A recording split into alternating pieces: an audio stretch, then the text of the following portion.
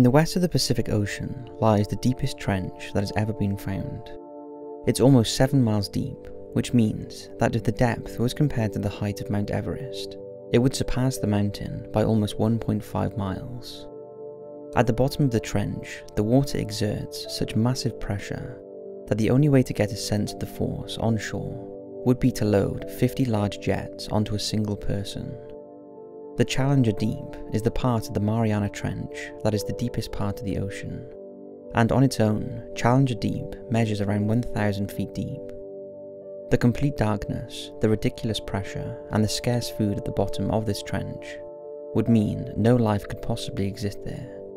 But that's not true. Despite the extreme conditions of the trench, life still manages to dwell there.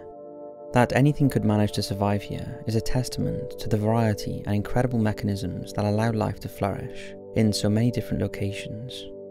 Because the materials for survival are so scarce here, organisms must make do with different resources. They may end up consuming chemicals, since other organic food sources may not be in great supply. Dead plankton is an option, but it takes a while for the dead plankton to sink thousands of feet into Challenger Deep. So organisms cannot spend a lot of time waiting for the bodies to make it to the low end. Here are 5 incredible life forms that can be found in this extreme location. As always, sit back and enjoy the wonders of our incredible planet. Gigantic amoeba.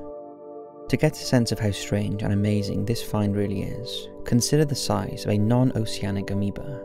Amoeba are single-cell organisms that live anywhere from lakes to animal intestines. A common amoeba, named Amoeba proteus, is usually about 250 to 750 microns large, or less than 0.03 of an inch. In other words, you cannot usually see them. They are often microscopic. So imagine being able to see a huge amoeba without the aid of a microscope. That is what researchers from the Scripps Institution of Oceanography at UC San Diego found in the Mariana Trench. Some of these gigantic amoebas were about 4 inches long. They are called xenophyrophores and are only found in deep sea environments. They are also very abundant on the seafloor. Researchers believe that they may be the largest single-celled organism in existence. They trap particles from the water around them and accumulate high levels of lead, mercury, and uranium in their bodies. This makes them highly resistant to heavy metals.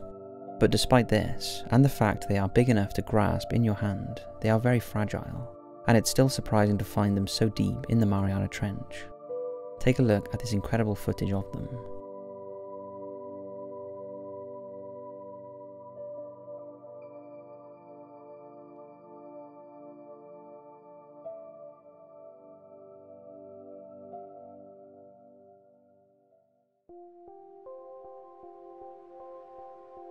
Mariana snailfish.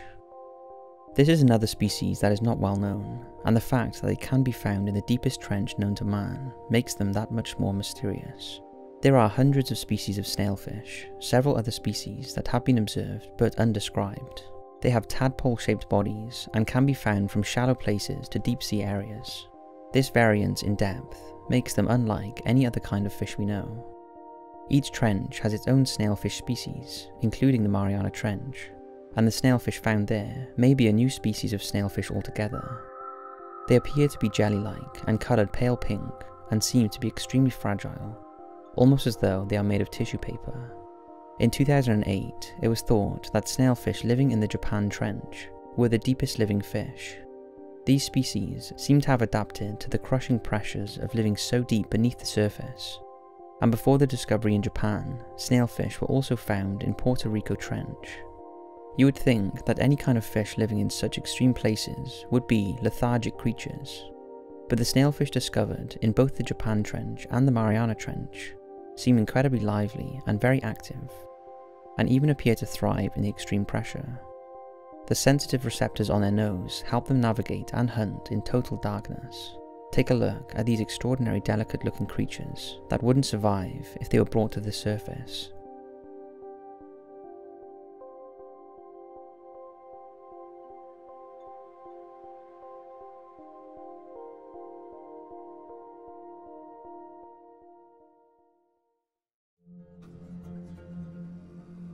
Shrimp.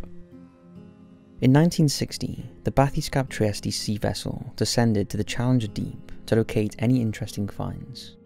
The researchers on board, Walsh and Pickard, found a diatom-rich blanket of material covering the floor of the sea, along with some shrimp. They were among the few people who have witnessed the depths of the Marianas Trench firsthand, although sadly, they were unable to produce photographs at the time of the creatures they witnessed. However, in 2017, new photographic evidence of shrimp living in the depths of the trench emerged. Scientists were able to capture footage of a live stylodactylid shrimp on the seafloor. This is not a commonly known species, and what we used to know about it had to be observed from a single compromised specimen. It uses its legs as a filter basket to capture particles. This behaviour has been observed in crabs, but is usually unusual in shrimps. This shows how unique this particular specimen is. Other shrimp species typically tend to use their limbs to pull food to their mouths piece by piece. The discovery of this shrimp opens up the possibility that there may be other unique species of shrimp in the trench. Take a look at this little wonder of nature.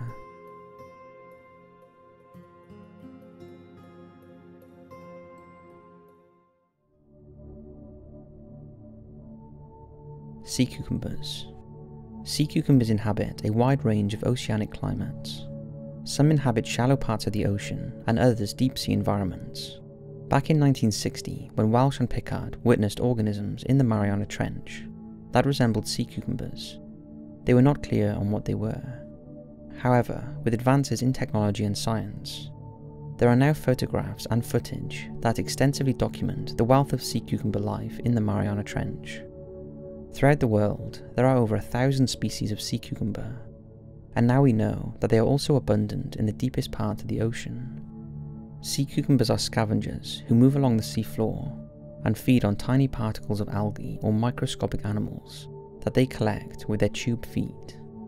They grind down these particles to smaller pieces that are further broken down by bacteria and discarded back into the ocean to become part of the ocean's nutrient cycle.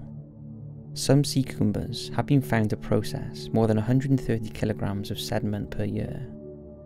So these strange little creatures are an important part of sea life. In effect, they filter the seabeds. But they are not just bottom dwellers, they can also swim, and many of the images taken of them near the trench show them majestically moving in the water. Take a look.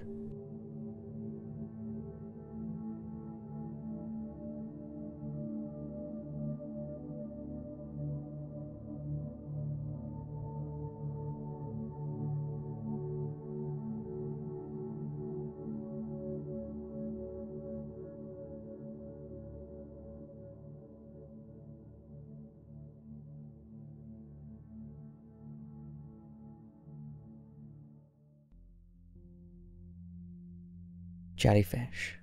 In 2016, scientists aboard a research vessel found footage of an extremely beautiful glowing jellyfish located near Mariana Trench. Nothing like it had ever been seen before. It's still not completely understood, but scientists believe that it does not grow the way most jellyfish do, who normally remain in a polyp phase before developing into a form that can drift. They believe this species may spend its entire life floating in the ocean. It currently has no name, and it's hard to tell what the glowing parts are, but they may be reproductive glands.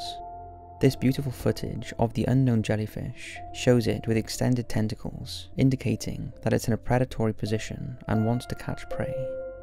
Take a look at this incredible creature.